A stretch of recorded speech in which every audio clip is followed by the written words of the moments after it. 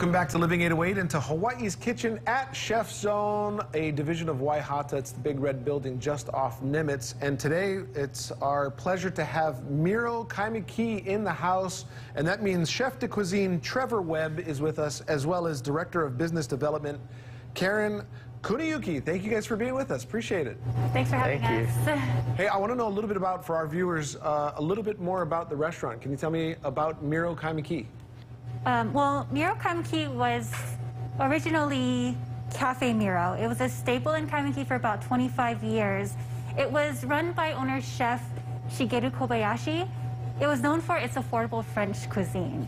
Chef Chris Kajioka was then given the opportunity to take over the restaurant and the space and wanted to keep the integrity of what it was for Kaimuki and make it attainable for the community. So you guys are participating in the Chef Zone's The Chef's Box. Can you tell me a little bit about The Chef's Box and for our viewers that really don't know anything about it? Well, the Chef's Box is a box that comes with chef-prepared meals featuring fresh and healthy ingredients that the customers can enjoy from the safety of their own home. Can you tell me the experience you guys have you've had in participating in this program, The Chef's Box? Yeah, it's been a really fun experience. Chef Peel is Chef Jason Peel. He's our corporate chef. Chef Chris Kajioka and Chef Trevor Webb have been kind of collaborating their travels and their comfort food and wanted to really have this menu kind of be exemplary of that. And so it's been a really fun experience for them to create these menus and share it with the community. Perfect. What types of foods then?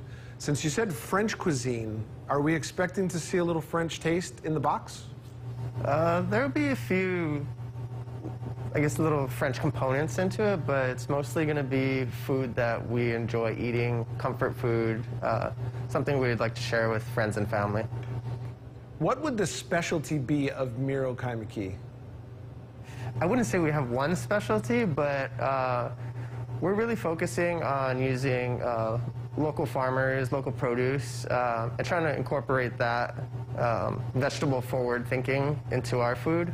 Kind of a challenge, but we've been finding some great farmers that we love to work with, and you know, things are working out for us, and hopefully they'll start growing a few new experimental crops that we've been talking about, and we'll feed Hawaii with that, you know?